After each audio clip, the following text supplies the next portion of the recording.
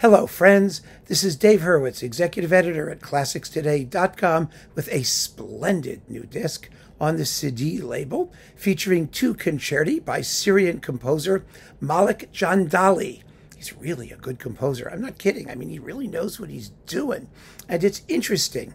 Before I get to the details here, let me just say it's his violin concerto with Rachel Barton Pine, soloist, and his clarinet concerto with Anthony McGill, clarinetist, with the ORF Symphony Orchestra of Vienna under Marin Alsop. So, these are all really, really good people performing this stuff. Serious artists, which is what new music needs.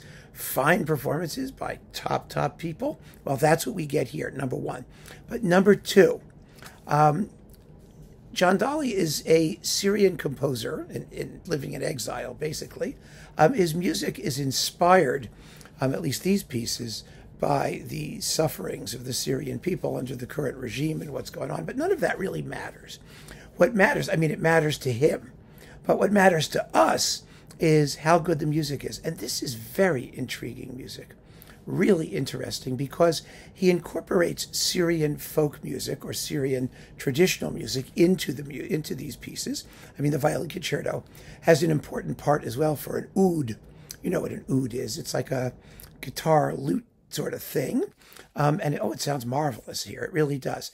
But even beyond that stuff, what makes this so cool is that he's able to use this traditional Syrian music, Middle Eastern music, without sounding tacky. And that's really hard. It's really hard because for hundreds of years, Western composers have used this sort of, Orientalist music for many purposes, and they have culturally appropriated it to themselves. And remember, I love cultural appropriation. I think everybody should do it all the time. I think it's a fabulous thing if it's a good composer.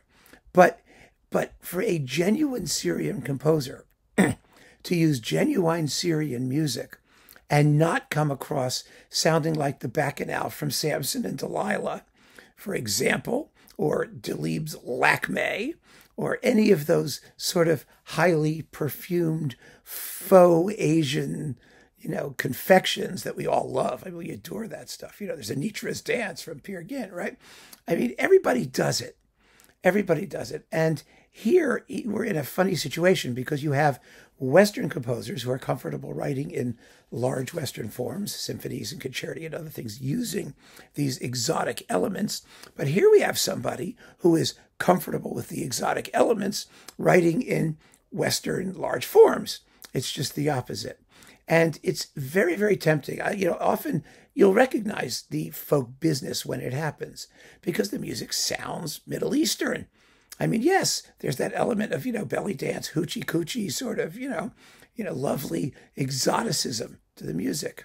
And it can very easily turn banal. It really, really can.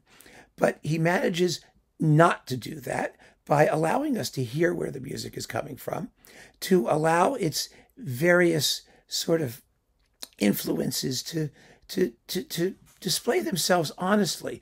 Sometimes it sounds Middle Eastern. Sometimes the themes sound Eastern European, Slavic, Jewish, that kind of thing. Because all that music is related. It all drinks from a common spring.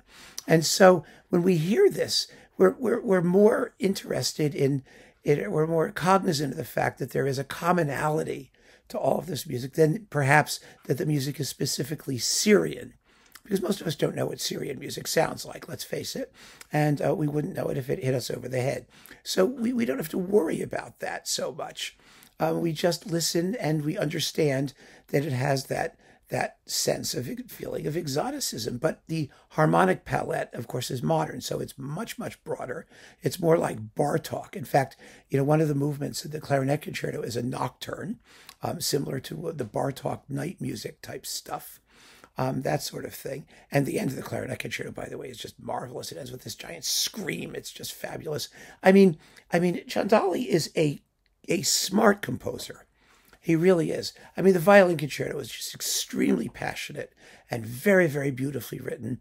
And the finale, you think it's going to do the one thing a concerto should never, ever, ever, ever do, which is end quietly and slowly. And it seems to be fading out. But it wakes up at the last minute, not to be, a vigorous, typical virtuoso finale at all, but rather as this sort of suffusion of warmth and light and hope at the end of what's really a very tragic piece in many respects. I mean, the emotions are all right there on the surface. There's nothing, phony or straining or strained about it. It's really, really good, solid, approachable, but never dumbed down music. And it doesn't sound like anybody else, which is, of course, the critical point, isn't it?